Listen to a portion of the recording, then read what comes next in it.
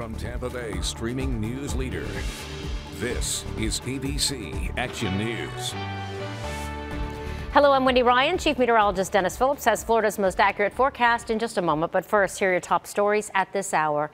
Lawmakers in the Florida House are set to vote on the controversial 15-week abortion ban on Wednesday. The bill prohibits abortions after 15 weeks instead of 24 weeks.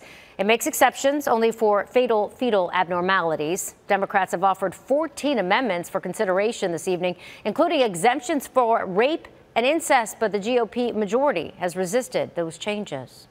LGBTQ advocates are fighting back against the Don't Say Gay bill. On Tuesday, protesters at the Capitol were trying to heighten public outrage against this bill, which they consider dangerous and bigoted. It comes as lawmakers continue to advance the policy which bans discussion of sexual orientation or gender identity in elementary school classrooms.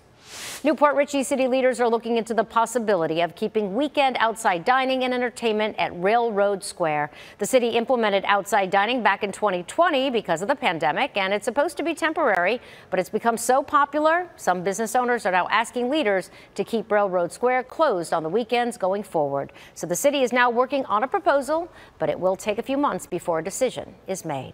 And Disney World is updating its mask policy. Starting on Thursday, fully vaccinated guests will only be required to wear a mask while on Disney transportation like the monorail, a bus, or the Skyliner. And now here's Chief Meteorologist Dennis Phillips with Florida's most accurate forecast. Dennis? How you doing, everybody? Skies are mostly cloudy, and they'll stay that way for, I'd say, at least the next 6 to 12 hours. But by wake-up time on Wednesday, the weather looks to be beautiful as temperatures start to climb. Lower 80s on Wednesday, low to mid 80s on Thursday. Might even see some record-breaking highs on Thursday before a front comes in on Friday, maybe giving us a one-day cool down on Saturday, but not even much of a cool down, back to pretty much where we should be for the end of February.